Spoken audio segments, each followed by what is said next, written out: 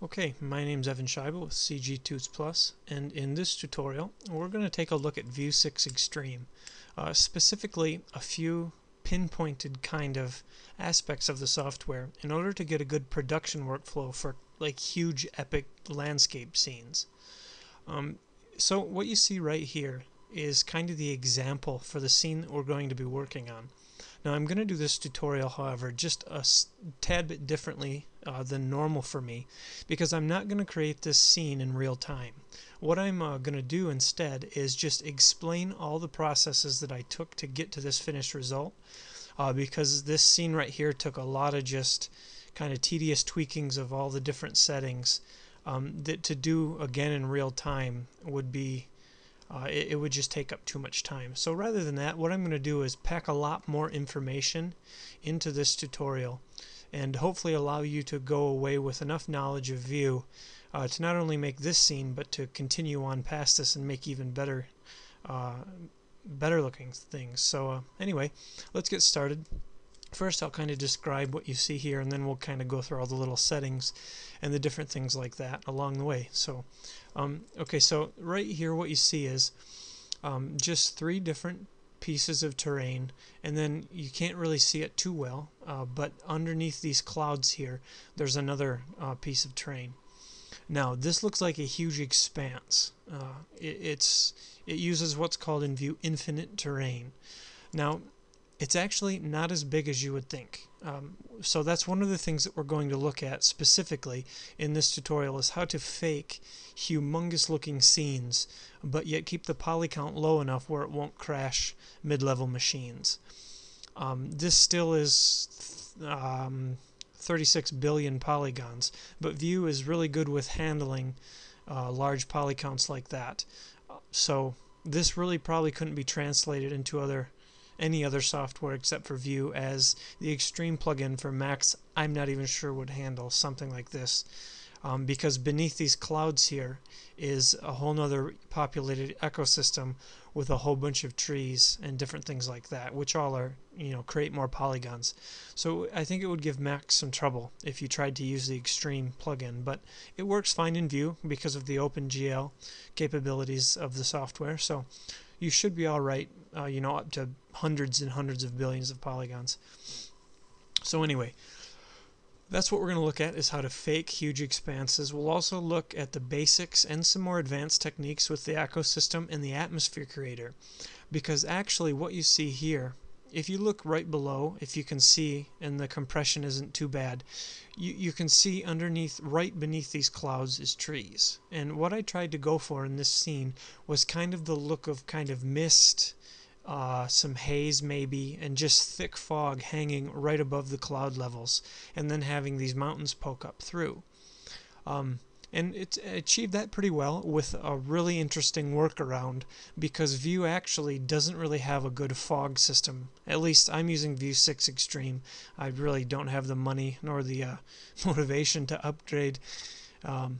So I've just stuck with this, and it's served me well. And at least, not that I found, there's really not a good fog system. So I found a really interesting workaround to fake that, which is the other thing we'll look at. It only really works for small animations and still scenes, which you'll see why when we get to it. And then also we'll look briefly at in that regard, we'll look at the atmosphere editor, but also we'll look at how to create that fog layer, as well as a high level, as you can see in the image here, atmosphere, to kind of make that fake a little hidden. And then you can see here you've got the ice rings on the sun, and so we'll look at all the different things that go into making a scene like this, but I won't be creating it in real time. But regardless of that, you'll be able to do it on your own. So here's the scene in Vue, and now you can see right off the bat something that I've done differently, if you're familiar with Vue at all, than most people do. You can see here that all of my terrain is lifted up off the ground. So you can see this line right here is the ground line. That's where, like, if you were to create stock terrain or stock fractal terrains or anything like that, they would be created on this line right here. Now, but like I said before, I wanted to fake a really dense layer of fog right above the tree line on the ground in this scene. So what I've done is I've lifted all of my terrain off that ground and into the clouds. Now, the atmosphere editor in Vue is very powerful. You can create, photorealistic stuff fairly easily. But one thing to keep in mind is randomness, because if we go into the atmosphere editor and we look at what my settings are, there's a lot of randomness and a lot of things that a new user of Vue can easily fall into. Even though it looks good, it might not necessarily be completely photoreal. In other words, you want to, in nature, there's a ton of randomness. You're not going to find too much uniformity at all. So what you want to do is make sure you have, especially, see how I have two layers of clouds here. And I've made sure that if we look back in the picture, I've made sure that there's not too much of just like one thick white blanket, nor is there too many holes. There's a lot of just natural looking randomness in those clouds. So that's kind of your aim and your goal, because I've noticed a lot of times when I work on these landscape scenes, something that looks good to my eye might not actually look real. That's because you just spend time in nature and you'll see what I mean. Because a lot of the times when you make something on a computer, you might like the way the shadows look, but if you go outside and actually look, the shadows actually don't look like that. I've done that numerous times. You can go to the CG Society and see many of my old Vue works, and you'll see that they look good, but they don't look real. So it all depends on what you're going for, and we're going for photorealism here. So you can see I have the thin high altitude. Now, even though it's called thin high altitude, if you look at my altitude setting, you'll see that it's quite low. In fact, it's all the way down. Well, pretty much all the way down. I set it at 105. That's just above the lowest it can go. Now, over here, if I make this bigger, you can see a real-time updated preview and kind of get a glimpse at what it's going to look in the final render. I'm not going to do too many renders here. I'm just going to explain things as I go, because Vue takes a while to render. But you can see how, if I bring this up, watch how much that changes. You see, now there's no clouds there. They're above the camera.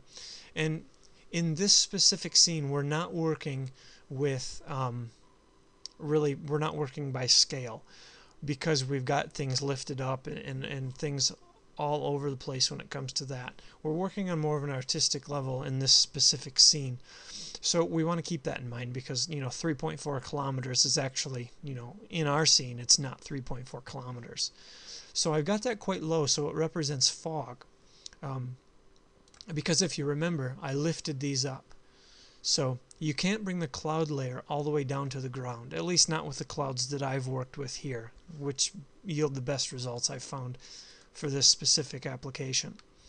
So thin high altitude is the cloud layer that I used. I brought it down to about 105 meters, and that brings it, and it all depends too. If you bring your terrain up higher, you just have to tweak around that and figure out where it works best for your specific scene. Now, that's really the trick to faking this huge looking scene, because if you look here, it just looks like an expanse, but really I deleted my ground plane, because it just, if you look here, my ground, it really doesn't do anything. I didn't delete it, but it's not really visible at all, because what I used for my ground was actually this here. I called it ground terrain, and the reason I did that is because I can apply an ecosystem to the default, or I can't apply an ecosystem to the default ground layer, but I can, however, apply an ecosystem to a generated terrain. So what I did is I just created a terrain and flattened it out and kind of spread it out so it could take up a lot, and then added the ecosystem that I wanted, which we'll look at in a few minutes, to that. So that way, when I bring the clouds down, it looks like there's actually an infinite terrain of trees there. But in fact it's not, because if you look here, as things go off in the distance, you can only see the trees poking out a little back here, but it looks as if these trees right here just extend into the distance and never stop. So that's a really good trick to get expansive looking scenes that are actually very comparatively low on the poly counts. Okay, so that's the atmosphere trick that I used in this specific scene. So let's just take a look. All these different settings are pretty self-explanatory. Altitude, I already kind of demonstrated what that does in this render preview here. Height, now what the height does. Altitude is the altitude of the entire cloud layer, but the height, however, is the I guess you could say the thickness of the cloud layer. So whatever altitude you have those clouds at, that's where the bottom of the cloud layer will be. The height, however, will determine how high those clouds rise up, or I guess you could say where the top of that cloud layer will be. So I have mine quite low because I just want it to represent a fog layer, which is usually not going to extend up past the tree line, or at least too far past the trees, depending on what time of morning it is or what time of evening it is. So I have it quite low, just 9 meters, and so that's, like I said, kind of the thickness of the cloud layer. So 9.71 I found is about right for this application. Now the covering, if you look right here in this box, it'll give you kind of a rough example of what you're dealing with. Now the cover is, I guess you could say in meteorological terms, the cloud cover. So right now the cloud cover is at 73%. If we bring that down, you'll see here, there's really nothing to it. If we bring it up, it changes, and it's pretty sensitive as you get into these higher settings, as you can see. But that's just the cover ratio of the clouds and the clear sky. So depending on where you set that will depend on how many clouds and how thick those clouds are in your sky. Density is if you were to think of them as like cotton balls, well, if you rip a cotton ball apart and you just spread it way out, it's not as dense and you can see through it, and it's a lot more wispy. So you can think of the density setting just like that. The more dense, but this is the weird thing. If you have that density setting at 100%, they're actually, in this case, they seem to be more wispy. And that also will depend on your opacity setting as well. So these two work hand in hand. If you have a low density, like let's say way down here, if you look in the render update, you can see they're less dense. You might want to bring your opacity setting up, just because it will give your clouds, it will allow you to see them and to see that wispy detail that you put in there a lot nicer. And you won't lose that kind of beauty in the cloud layer. So if we do a preview render with these settings, which I kind of like actually, you'll see what we've changed.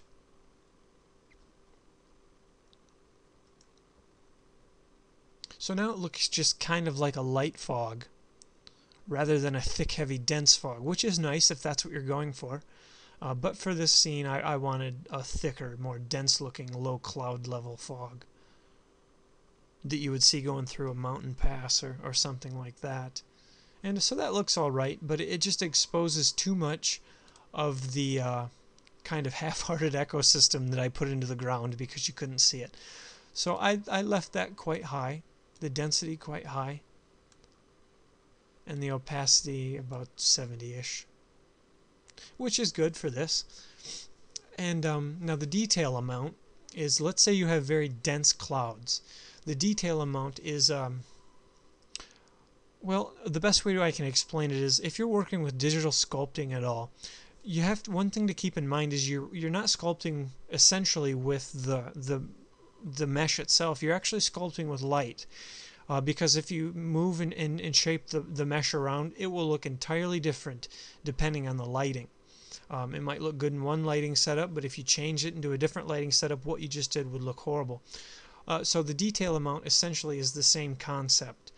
You have a lighting setup in your scene, and depending on your detail amount setting will depend on how much the light actually interacts with all of the small little details that you've put in the clouds. So you can see up here you've got quite a bit, but if we take that out, you can see now it just looks like flat nothing. it's taken the detail out of your cloud layer. Now it just looks like a blanket, and it doesn't react as much or as well with the lighting and different things like that. So usually quite high is what you're going to go for, and it all depends on your setting, your scene, I guess your budget time wise, and just different things like that, and also how capable your machines are of rendering.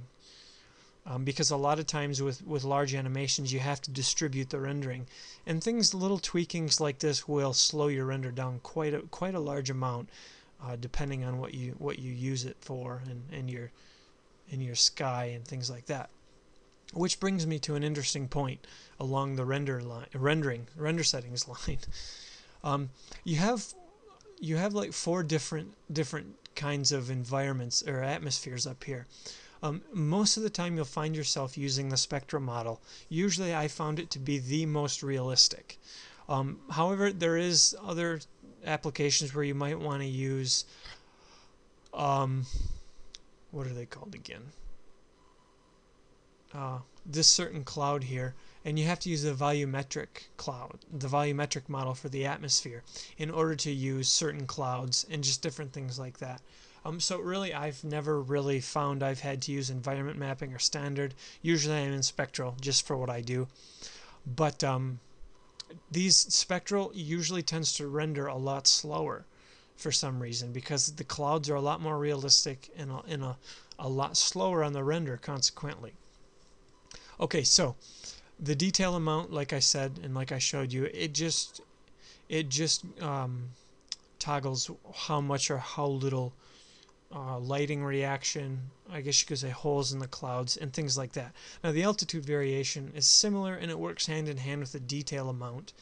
And as you tweak this, you'll see more and more what it does. But essentially it's pretty self-explanatory. Up here you have the altitude and height, which I explained. Now that adjusts the thickness of the cloud layer. Now the altitude variation will adjust the different variations of height within that layer. So it's not going to put them outside of your designated cloud layer area, but what it's going to do is just make higher variations of height and altitude within that cloud layer. So usually quite high is the way you want it. And I'll just bottom it out so you can see the difference up here in this. Now it's pretty flat and just not very good looking. There's really nothing for the light to react to regarding detail in the cloud layer.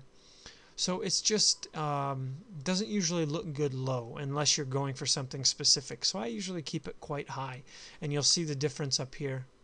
And I hope you guys can see this in the render preview. I can do another render here.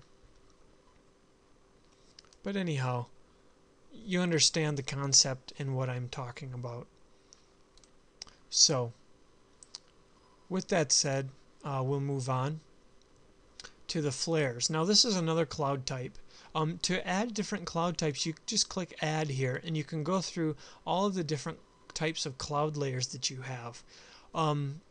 Spectral, like I said, renders slow because there's lots of detail, lots of realism, and you can see just from the example images the difference between, say, spectral and stratus. You can see there's a huge difference because there's actually volume to these, where these are more based around images. And if you're familiar with game development at all, these would be more like a skybox, whereas spectral actually has 3 dimensions, very, very vividly so, and you can do much more with these. So all your different cloud layers are here, and you'll see that I used flare for these high ones. And now if you look again in my image, these high wispy clouds is that flare cloud layer. Now that's kind of the trick into actually tricking people into believing that this is a fog layer, is to have another high atmospheric kind of layer way up here that looks as if there's still actually a sky present, when in fact the sky is down here. So lots of little tricks and workarounds like that that most people don't think of. Most people will jump into a software application like this and just think they have to work within its boundaries. But that's actually, as we've seen here, that's not the case. If you stretch the boundaries just a bit, you can get some very, very interesting results from, that most people wouldn't come to.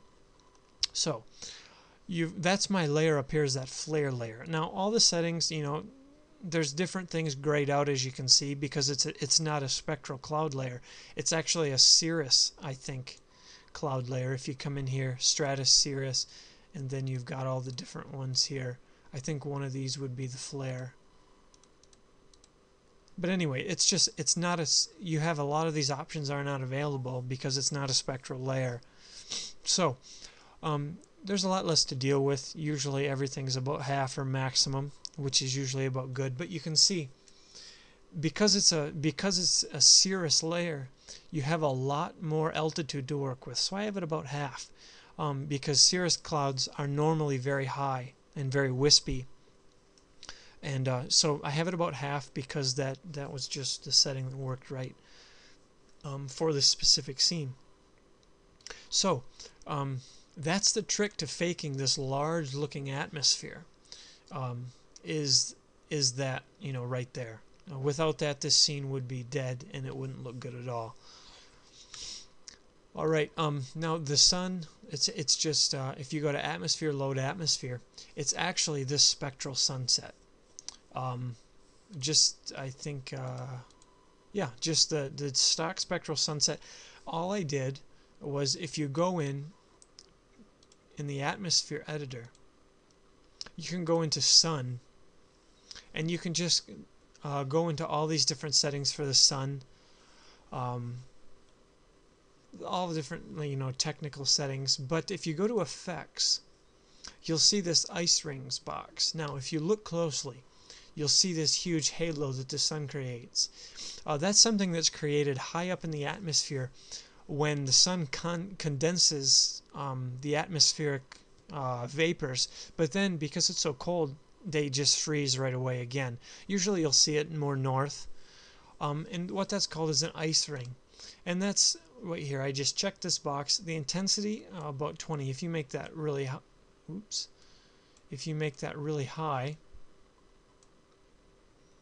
and you'll see it gets a lot larger. The sun begins to be more obscured by the ice in the atmosphere. But essentially that's what that is the ice in the atmosphere, caused by condensation, refreezing, and then back and forth, back and forth. And there's a few different kinds and I might be wrong about that. If I'm wrong, comment on the tutorial and correct me.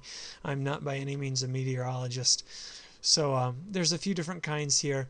I found that pillar usually looks nice, but just experiment with those other two and see what you can come up with. Okay, I'm not going to go through too much of the other settings here. I'm just going to give you a brief overview of this so you can kind of run with it and get what you're looking for. Okay, let's move on now to our ecosystem. Like I said, in order to get an ecosystem on the ground plane and get it the way I wanted it to look, I didn't actually use the default stock ground plane that comes when you open the software. What I did is I stretched out a generated terrain. You get that by just going up here, create terrain, and then you have a few different kinds here. And I just created one and stretched it out and squashed it down so it was flat. And then if you go in here, you'll see all of your ecosystem settings. Now, again, like I said before, it's good to have a lot of randomness because in nature you'll see very little uniformity. So what I've done is I've created a lot of different trees, in this case 4 different types of trees, and I've just left all their presence at 1. Now that's just default, I think, and that just means that it's just going to spread it evenly across the terrain, and the presence will be even all the way through, and it'll be full. However, when you have numerous different kinds at full presence, what you'll have is an even distribution of all of those different things.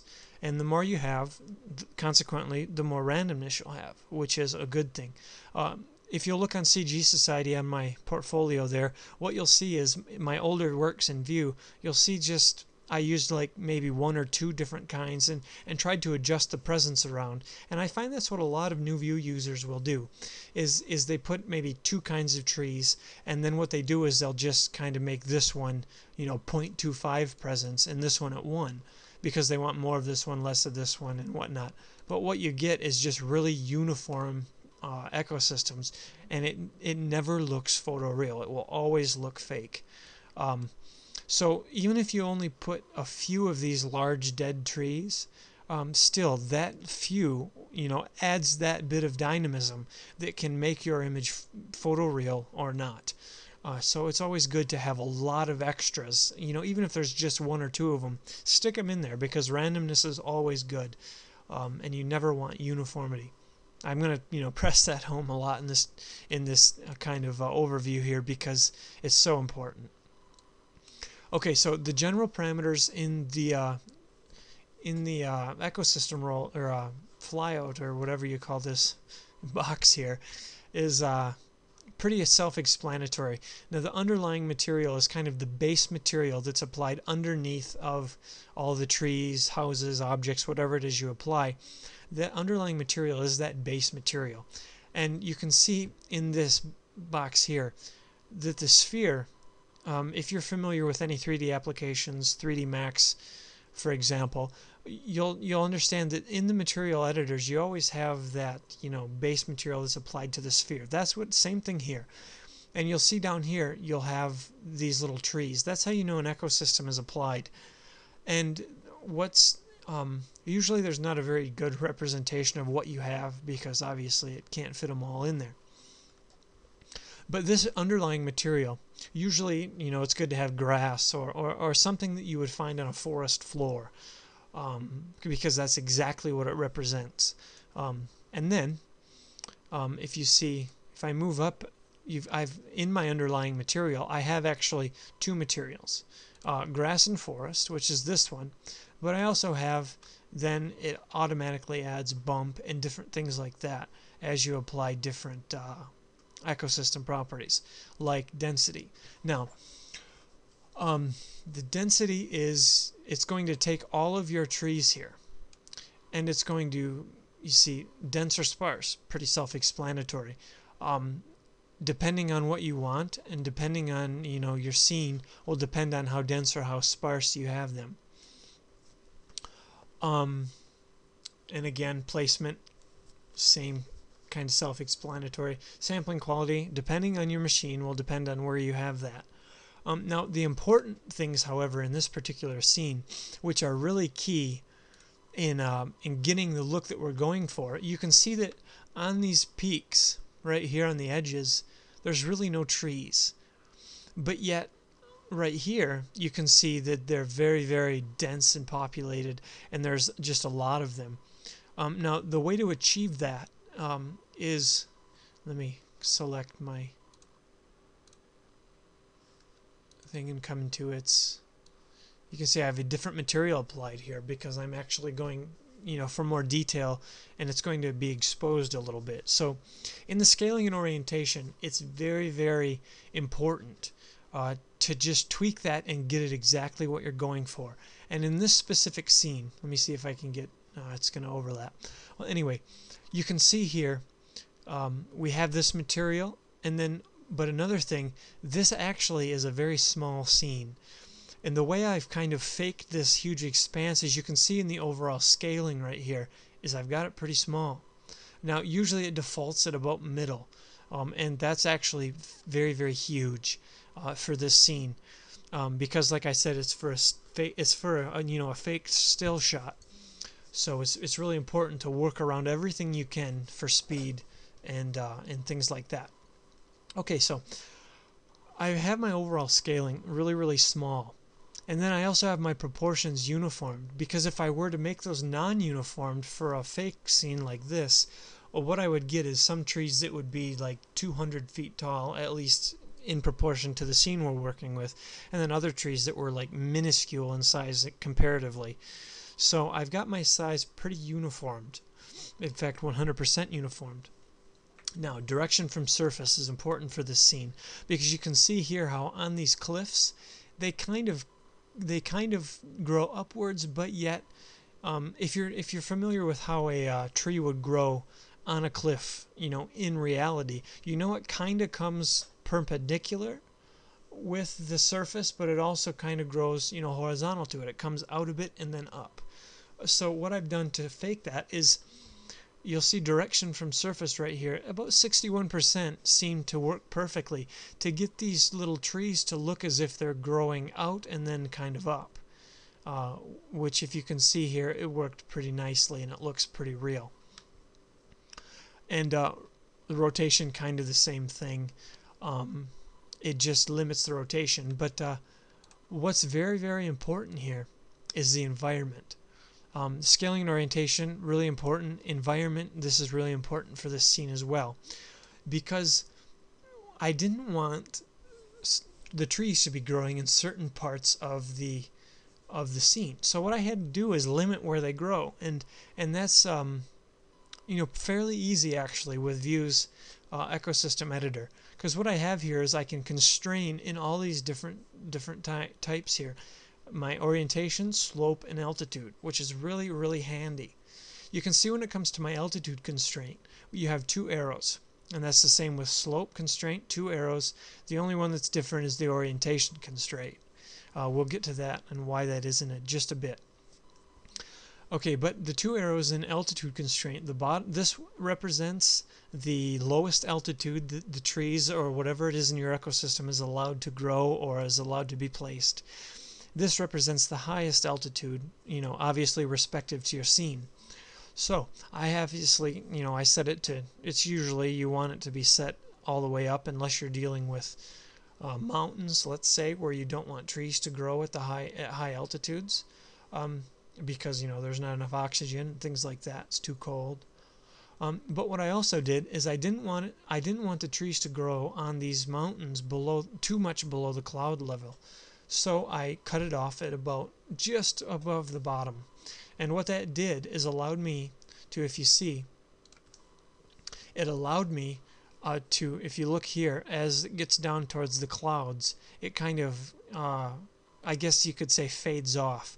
The way that's achieved is, you'll see here, fuzziness top and bottom. Essentially what that's doing is creating a gradient in the distribution map.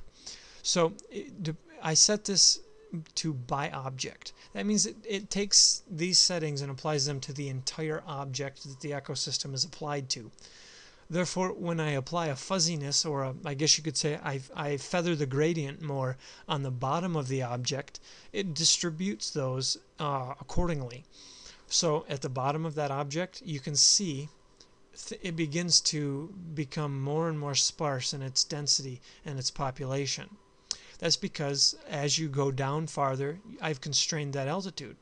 So it's a really handy little tool to deal with these things quickly, rather than, you know, hand painting all of these different things on there, which I really hate doing.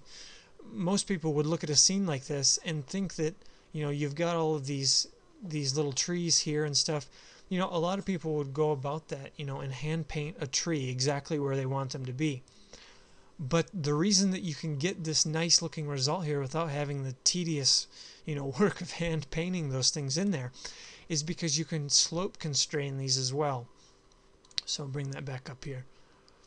And let me move this over a bit and then bring my image back. Okay, so you have a slope range. Now, the same kind of concept as with the altitude constraint, except with a slope, this is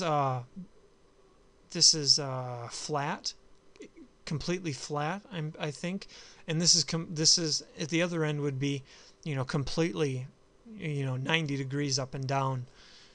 So vertical would be completely vertical. So what I've done is, in order to get this kind of fuzzy look and this sparsely populated look on this cliff, because, you know, obviously trees don't grow as well on a cliff as they do on flat ground like this. What I've done is I've brought the constraint level up to about midway, so that trees won't grow at all on this 90-degree platform, or this 90-degree cliff here.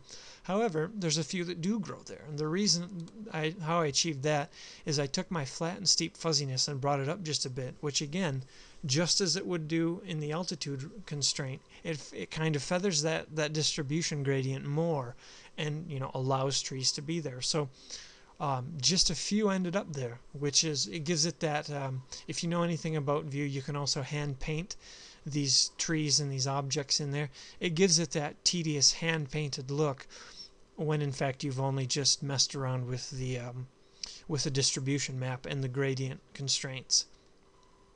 Now I won't lie, it took a lot of tweaking and a lot of work to get the ecosystem to do this right here.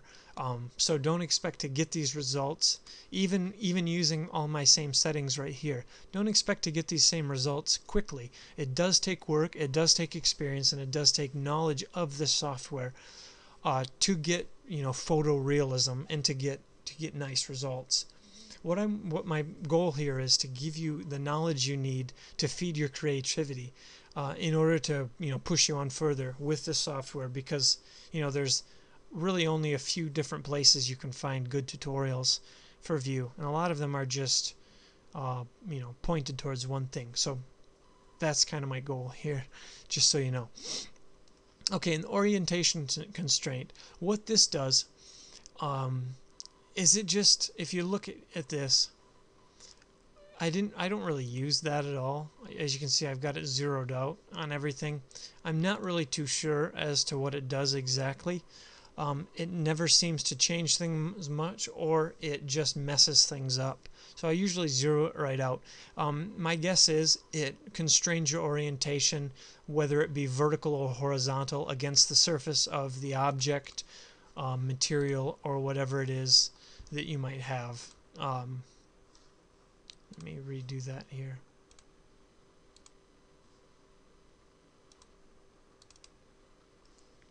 Whether you have object, material, or the absolute check there, it will constrain the orientation, depending on that. So it's just, I don't really use it too much. You might find a use for it, but I haven't personally.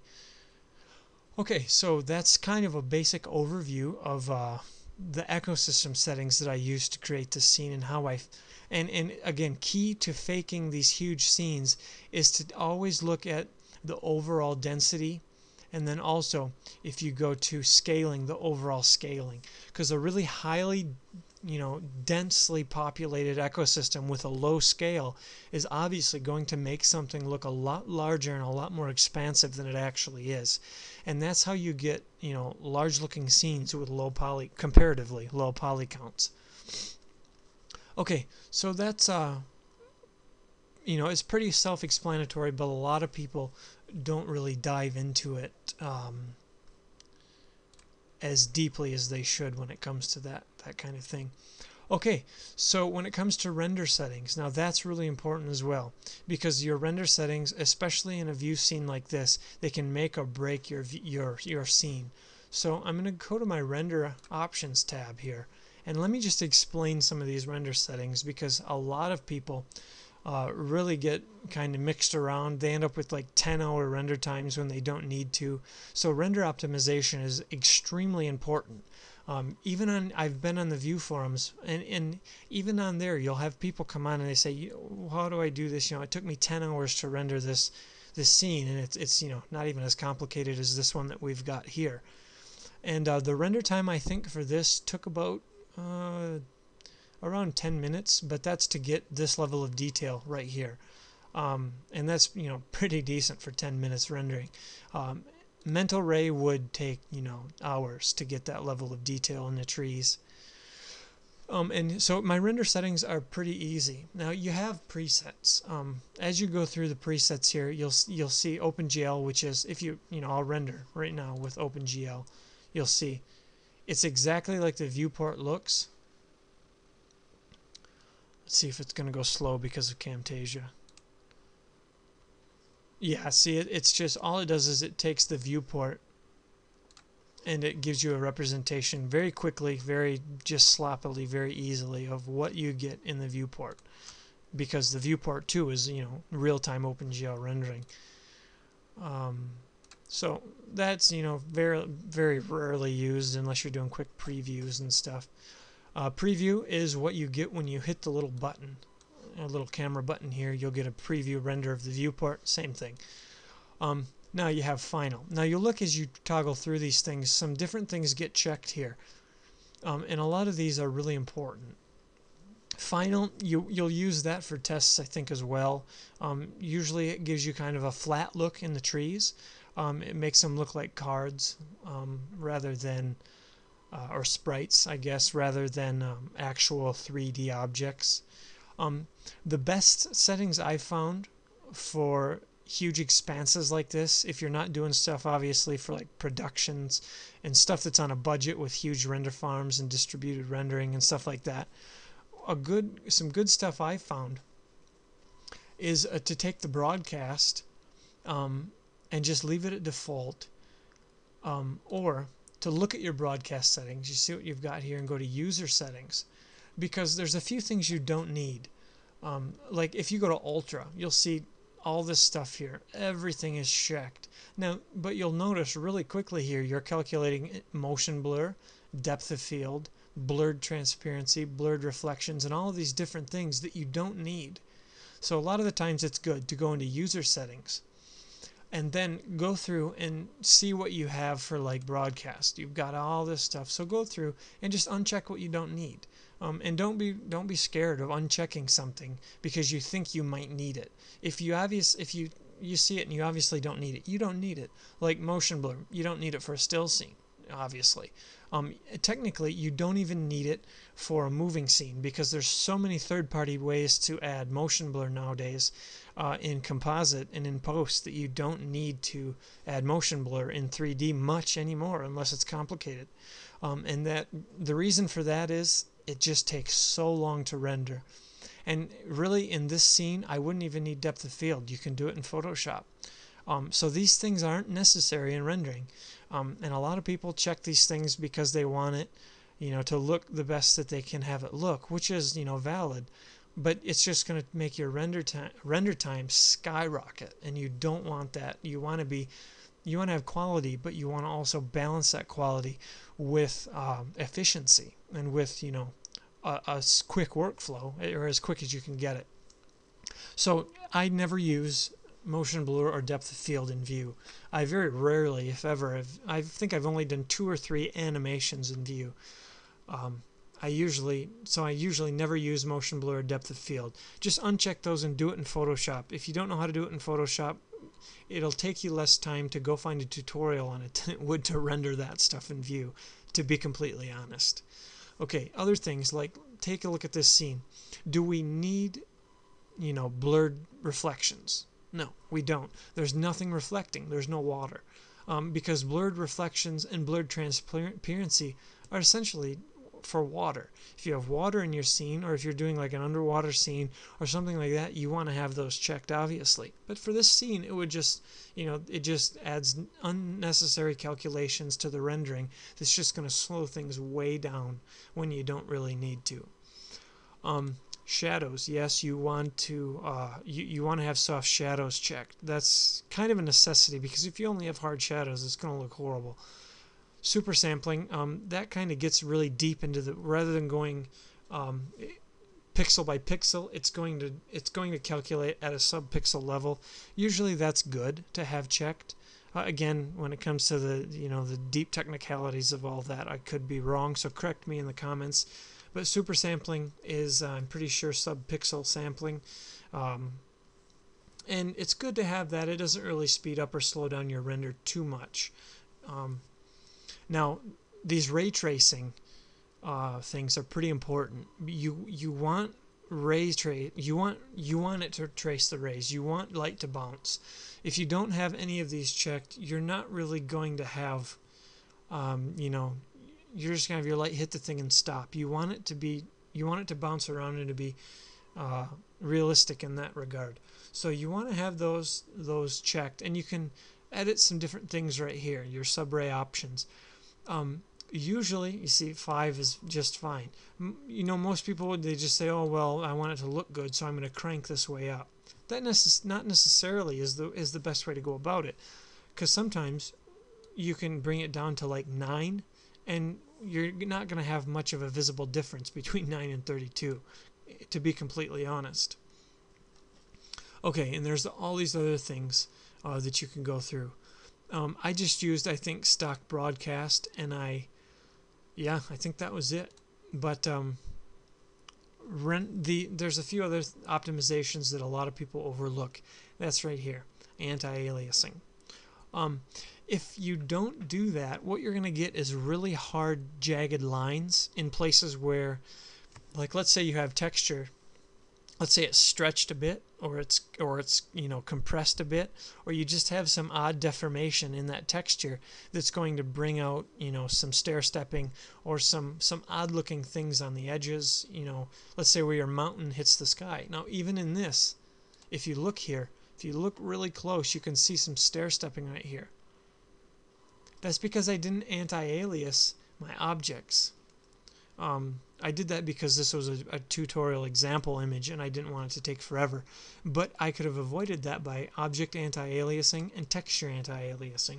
What that does is it smooths out all of those hard edges, like right here where my object meets the sky. If I would have used anti-aliasing, I would have gotten rid of that hard looking edge as it meets the sky or the cloud layer. Because what it does is it just blurs those pixels. Because you're working at only a certain pixel amount, depending on what resolution you use. So anti-aliasing will take your pixel amount and it will blur that accordingly in order to get rid of all of those stair stepping and hard lines and things like that. And that's common knowledge if you're familiar with Photoshop or anything like that. So render settings are really important, and remember, a key to rendering in Vue: do not use what you don't have to use, or else you'll get 10-hour render times and then complain about Vue because your renders take so long when in fact it's your fault. Trust me, I was there. I know exactly how that is. Another good thing to do is to clear your OpenGL. I think by default that's checked, but it might not be. But make sure this is checked to clear OpenGL data before render, because that's going to free up some more memory for you to use in your rendering, which can speed things up. Maybe minutely, but you could possibly see a difference. And the advanced effects quality is all of these things here. And like ray tracing, sub-ray quality, anti-aliasing, all of those things that are not default and that you tweak are considered advanced effects. So the quality is usually, to crank that right up again isn't really wise, because what you're going to have is just outstandingly long render times when you really could put it about half, see no visible difference, and have quicker renders. So that's just a brief overview, kind of the render settings that I used for this scene, and kind of some keys and tips for tweaking your renders. When it comes to the specific objects, I just use default objects, and it all depends again on your rendering, how much quality you can bring out of those objects. Alright, and I think that's about it. Hopefully I'll be able to do some more tutorials on Vue later on and actually take you through some real-time scene creation. So be sure to stay tuned for more tutorials, and my name's Evan Scheibel with CG Toots Plus, and thanks for watching, guys. I hope you learned something. Hey, if this was a bad tutorial, hey, tell me about it. I'm glad to hear. But if it was good, hey, show me what you've come up with, and post on the comments, and keep watching. Thanks a lot.